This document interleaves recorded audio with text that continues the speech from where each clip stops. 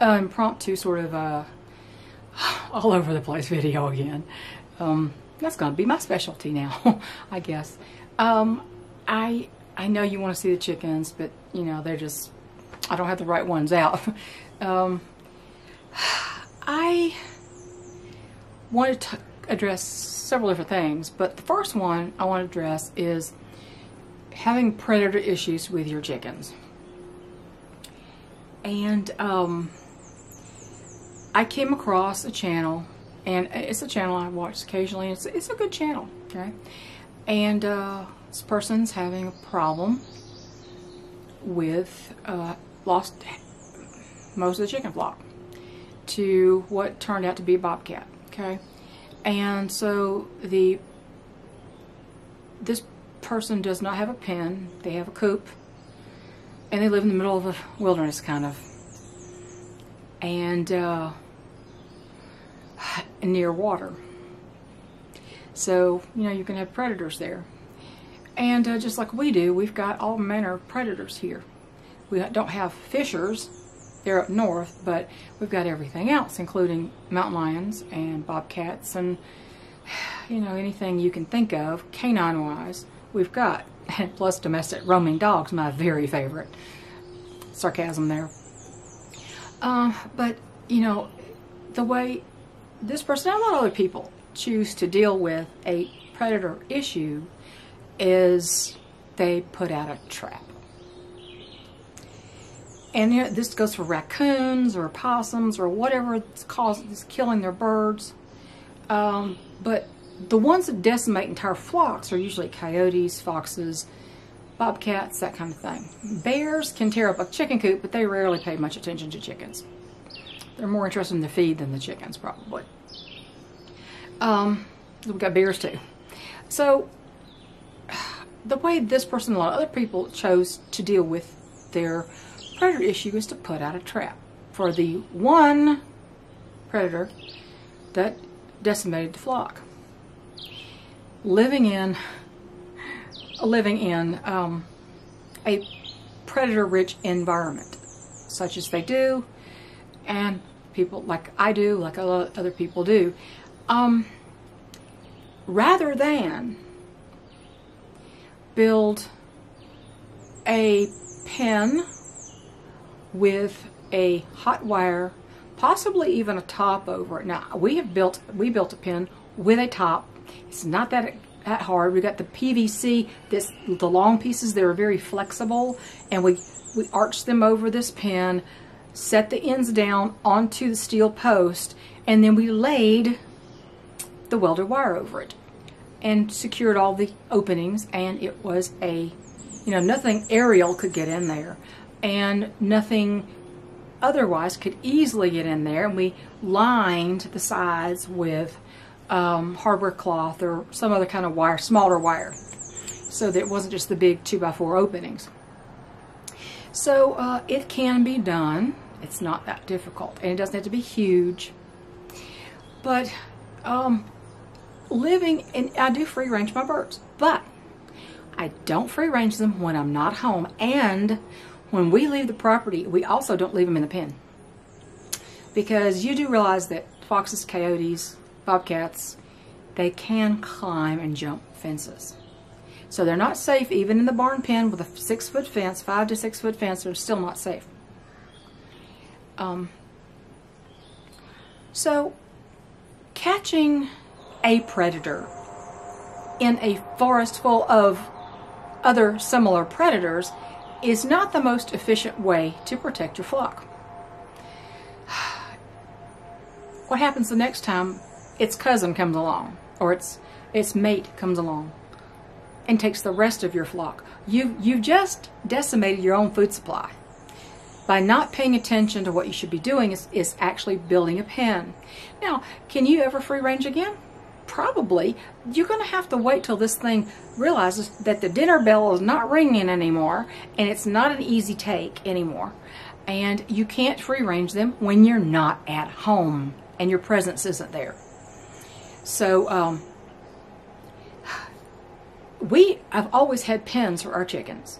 When we had smaller pens, we had things Mason's line, the neon Mason's line strung over it, and we hung CDs, you know, old CDs that we didn't use anymore, from it so they could dangle and bounce in the wind, and made it hard for hawks to dive on them.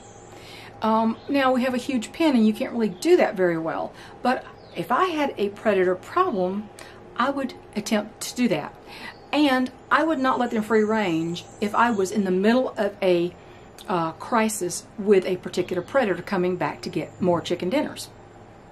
So you've got to take care of your animals, and trapping one predator is not going to do it. And then you let them out to free range again, and the next one, the mate of that one, comes along and takes the rest of them. Your food supply is decimated. You can't. You've got to protect your food supply in that way.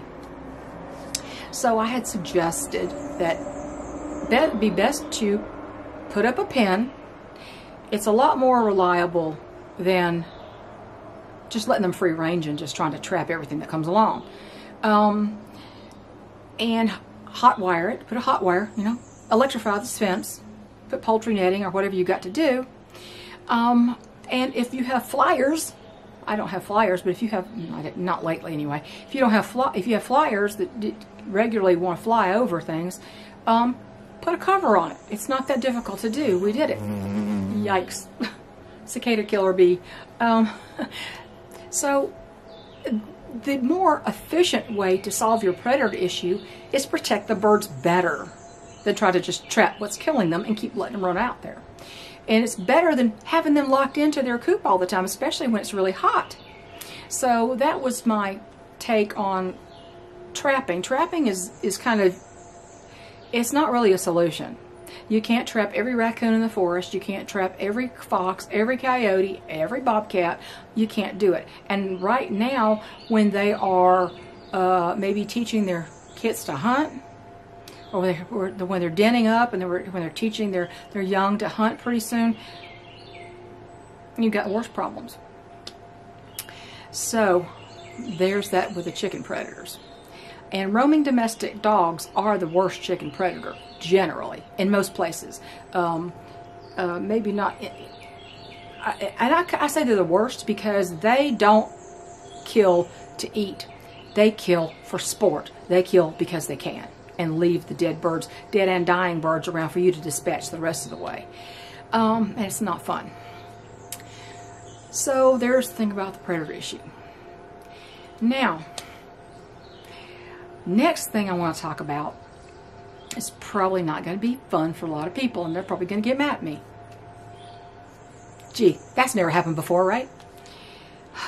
Women who are traitors to their own sex. And in addition to that, when did the national IQ for women go down into the single digits? I mean it. I have never seen a stupider bunch. It's not just ignorance, it's not just opinion, it's just plain old stupidity. I saw a guy on the street, he's asking women, if Floyd Mayweather, you know the boxer, Floyd Mayweather, famous boxer, if Floyd Mayweather suddenly decided he was a woman, he identified as, I hate that term, identified as, which is meaningless. He identified as a woman, is it okay for him to box women? And these women, brain dead stupid as they are, said, oh yes, and he said, you mean that would be a fair fight? Oh yes. Why would you think women could not fight, could not box another woman? Well, Cupcake, because he's not a woman, he's a champion boxer, and he can lay you flat, break your nose, break your face, and kill you. What are you trying to prove here?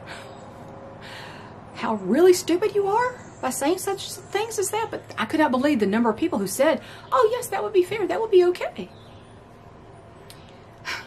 Are you trying to be the author of your own demise here? Seriously. Seriously.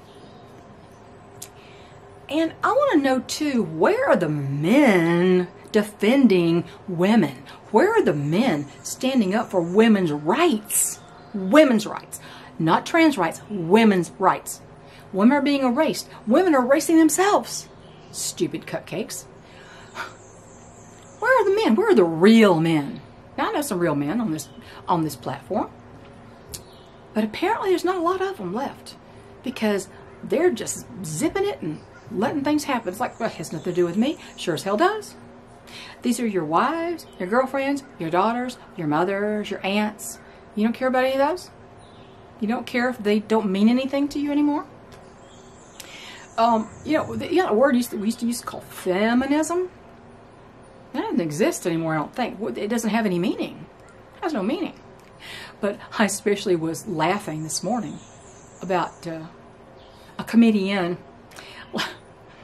made a joke, which is her job. Made a joke about this Dylan Mulvaney. Basically saying something about, well, he didn't cut it off, so he's not really committed. It's not really.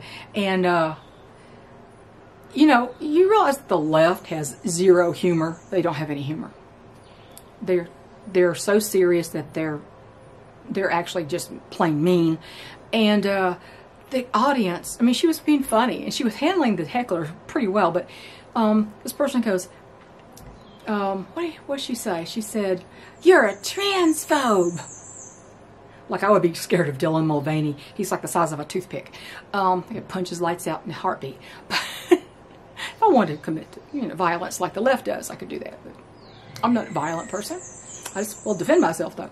But this person said, "You're a transphobe," and they went back and forth, and then this person goes, "Shh."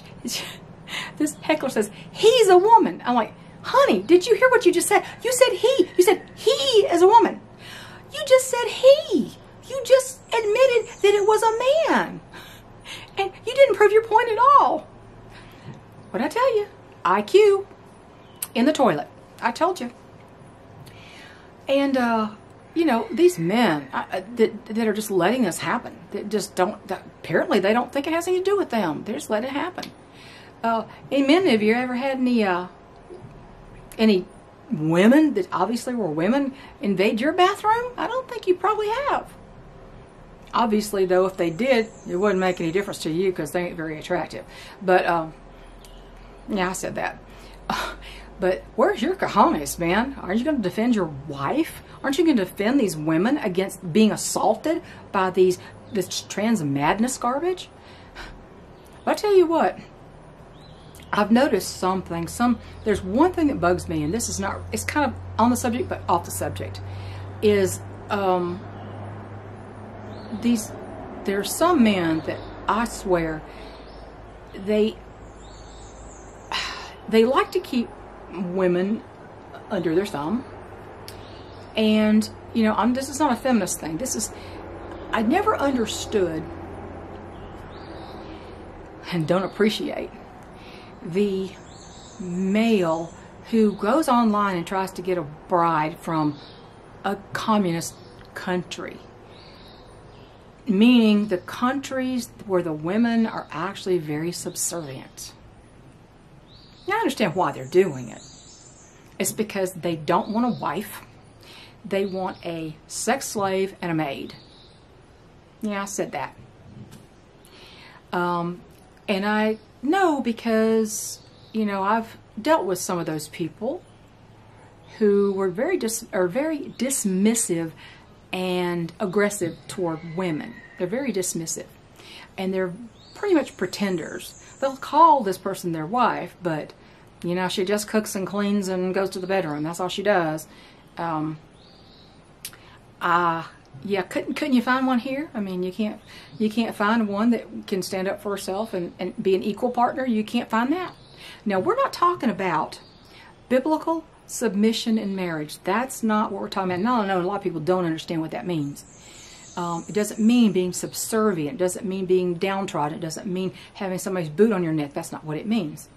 But these men want women who are actually subservient. And that is why they specifically go to countries where the culture of women is to be only slaves, basically, to the house. You don't have your own opinions. You don't have your own ideas. Unless they let you pet you on the head and let you have a few ideas, but they go to these foreign countries, and I've never liked men who did that. I've never had a high opinion of men who specifically did that. And I know why they do it. And we all know why they do it. Now, it's one thing if you're overseas and you meet a woman in another country and you fall in love with her and you marry her and all that kind of stuff. That's a kind of a different thing. But I'm talking about these people who want mail order brides. That makes me ill. Because usually they bring them over here, they cheat on them, they abuse them, and they're lucky if they hang on to them. But, you know, the men, either they don't have any cojones to defend women, or they seem to think that women are owed the loyalty of a woman, so they go and get one from a foreign country where they can be assured that they're not going to be bucked in their own home. And I don't know if you know what I'm trying to say, but I can't stand that idea. I don't like that at all. So, yeah, what has ever happened to women? I don't know. And I can't speak for these women in other countries because I don't know about I know some cultures are very subservient. That is their nature to be in their culture. And when men from here go over there to get that, that's why they do, as far as I'm concerned. And those men are usually pigs. Sorry. Yeah, kind of piggy. So, there's that. Just my humble opinion. So, don't be trolling me, men. Okay. What about the traitor-in-chief selling us out to China? It's all the records are there. He's committed treason. The punishment for treason is death. Of course, under that law, Jane Fonda should have been put to death a long time ago. Hanoi Jane, for what she did to our country. You know, the law doesn't apply to the left, apparently. So when you got the law that only applies to some of the people some of the time, it's usually it means we're without rule of law. And you have to be your own law. You have to be your own law, your own judge and jury. You have to be your own police force. You have to be your own protector. And you have to be willing to do what it takes for your family. And since they're letting every foreign national come over here, for some bizarre reason I can't think, and the traitor-in-chief is pandering to all these people pretending to be woke. Woke, I hate that term too. Can we just speak English again? I had to look up a word the other day. Ratchet. This ratchet child, the woman and ratchet child. Ratchet? What do you mean ratchet? I know what a ratchet is, a tool. What's a ratchet child? Do you know that is a slang term for wretched? Wretched. You didn't need a new word for that. Wretched works just fine. Ratchet? I hate all the new slang. Ratchet. Why don't we just keep the words that we have? Wretched is fine. We don't need to use stupid lowbrow words. Wretched is just fine. Gosh, it's crazy, crazy. Word don't make sense to me anymore. How about it? Does it to you? I don't know. None of this makes any sense to me. But anyway, that's all. Just a miscellaneous bunch of stuff.